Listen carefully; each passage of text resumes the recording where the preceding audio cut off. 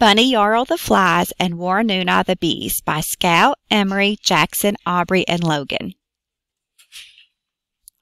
Once there was two groups of people, the Bunny Yarl and the Warrenuna. They were family and they lived in one camp.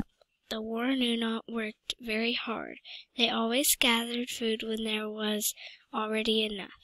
They did this so that they would have enough later.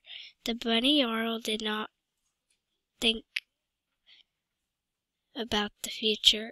They wasted their time playing and never thought about getting enough food for later.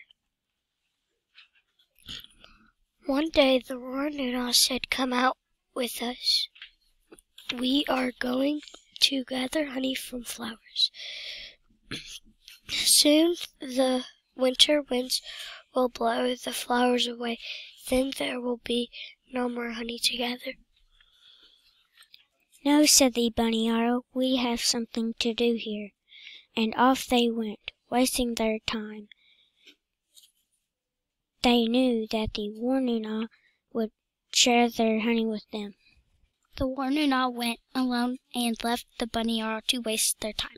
The Warrenuna gathered the flowers and stored the honey, and never more went back to live with the Bunny Yarls, for they were tired of doing all the work. As time went on, the Warrenuna were changed into little wild bees, and the lazy Bunny Yarl were changed into flies.